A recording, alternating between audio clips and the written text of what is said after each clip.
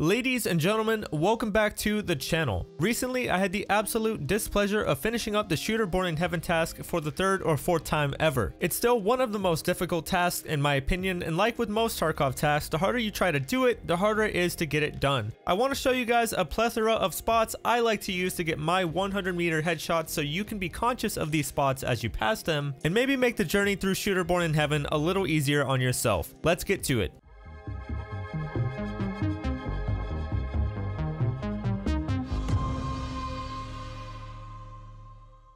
Before we actually dive into the maps, I want to give you guys a heads up that this task can be done with any weapon. You don't have to use a Mosin for this one. I do just because I like making it hard on myself, but if I had to pick the best gun to do this with, I suggest a 5.56 weapon like a silenced M4 with a scope. This way, if you happen to miss your first shot, you don't have to bolt anything and can quickly make a second or third attempt before the enemy gets into too big of a frenzy and runs off. To be fair, just use the weapon you're most comfortable with at distance because just getting the crosshairs lined up and accounting for bullet drop is the most important thing here. So we'll just start with Woods. Personally, Woods is the map I have the easiest time with on this task. This map has way too many 100-meter gaps to count, and you can pretty much get these shots done all over, but there are a few places that can be vastly OP.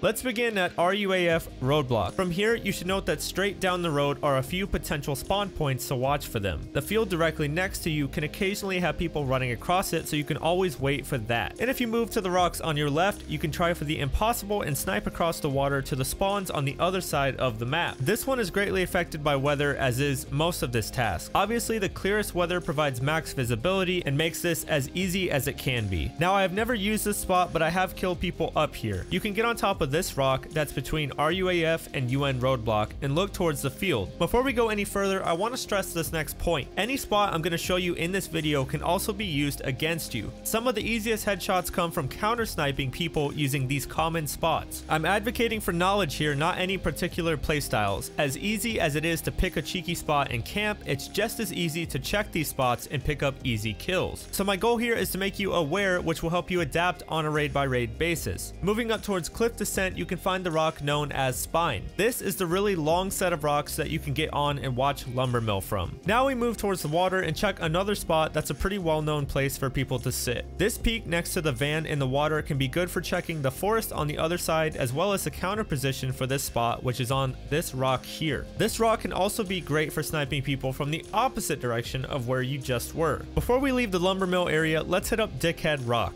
Yes, that's the actual name for it. This is another great vantage point, but please be wary as it's no particular secret people can get up here. The last spot I sniped from on Woods is the rock next to the East Gate Scav Extract. Getting on here, you can see all the way down to the outskirts Extract and get great shots pretty much all around you. So that's how I do Woods. Again, for me, this one is the easiest, but I know people that say it's the hardest for them, so hopefully this helps someone out. Next map we'll talk about is Interchange. This one is notoriously a pain in the butt. There is a chance that it might get swapped out for Reserve at some point, but for now we're stuck with it. There are only a few spots I like to use here. Please feel free to drop your favorite spots in the comments below, by the way. My first spot is in a towers located around the map. Great options for using off of spawn to try and get people coming into the mall. After the first few minutes of the round, I really wouldn't recommend it though. Next, we'll move up to inside of the mall and talk about this spot outside of the Emercom store. If you get in this little spot here, you can look all the way down to the hole in the ground and snipe people that are getting on top of the boxes behind the curtains. And of course, you can also get on those boxes and look down in the other direction. Now, moving up to the second floor of the mall, I like to use the front area to look out over the parking lots. Lots of potential here for people leaving to get out or people on the highway. Now we're gonna move back inside and talk about the power station. With the way Interchange is now, it might be harder to get headshots here, but also possibly easier if you spawn here. Power station is now a key point on the map as it's where you turn on the power for the mall. So using the roof or second floor windows might net you an easy headshot. Finally, we have my favorite area for Interchange headshots. The southeast or Emercom Extract is such a high traffic area, it can be easy to get your headshots done here, especially if you get up on the awning above the loading docks. Remember to check up here every time you leave the mall, as it's in general good for your health. That's all I got for Interchange, so now let's talk about Shoreline. We'll start with my favorite place, the platform at the top of the river.